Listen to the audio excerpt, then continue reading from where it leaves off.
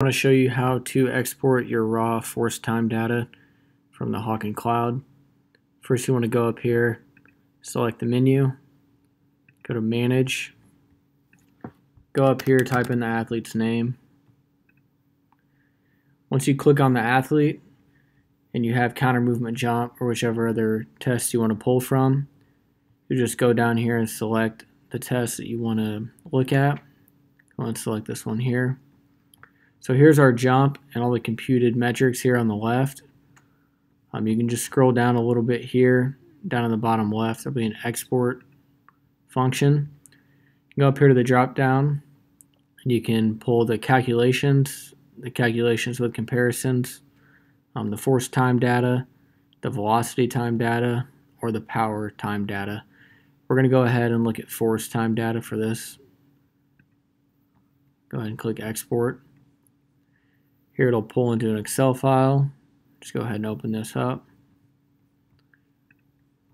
Pull this down so you can see. Alright, and here you have your time. You have your total left force. So that's the force that's going in the left plate only. Then you have your right force. Again, the force is going in the right plate only. And then your combined force. Go ahead and delete these here. If you want to compute the force and the time, or if you want to look at that force time curve, simply just highlight this here, go to Insert, pull this down so you can see it, Insert, you want to select a scatter chart here, and then it'll plot that force time data for you. I'll go ahead and go to the left here and show you what one looks like that's cleaned up. I've made this one a little bigger just so you can see. It's the same data that it pulled from. I've labeled force here on the left and then time right here.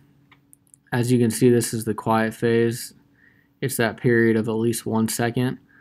This one's close to 1.5 seconds of quiet standing. This is just how much the athlete weighs when they're completely still.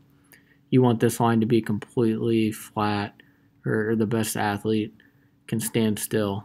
That'll give you an accurate measure of how much they're weighing or how much they weigh with any other implement they have in their hands, maybe a kettlebell, a barbell on their back, whatever it may be.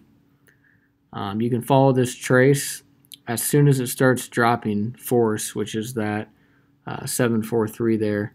So that's in newtons, so that'd be right below their resting system mass on the plates. So this is where they're unweighting. You can find it over here on the left if you go down and find this timestamp, and then also look at system weight as you're going down to find that point. When it gets to the bottom here, this is when they start actively pushing back up.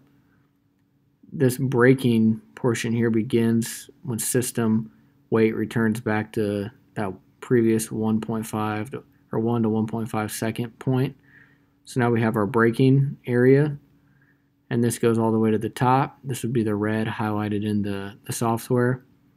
And then after this point, we have the athlete is at the bottom of that squat in the counter movement, and now they're going to push and take off at this point here. So right here all the way back to system weight is that propulsive phase, and that's the green shaded area in the graph on the software. At this point, the athlete is now completely off the force plate, so that's why it's reading a 0 here. Sometimes you get a little bit of wiggle depending on what surface you're jumping on, but this is essentially 0 here. And then when they come back into contact with the force plate, that's when you get this big spike, and this landing force is usually always higher than their peak force that they produce in the counter movement jump. And then you can get a time to stabilization here if you have the athlete staying on the force plate after landing for a little while.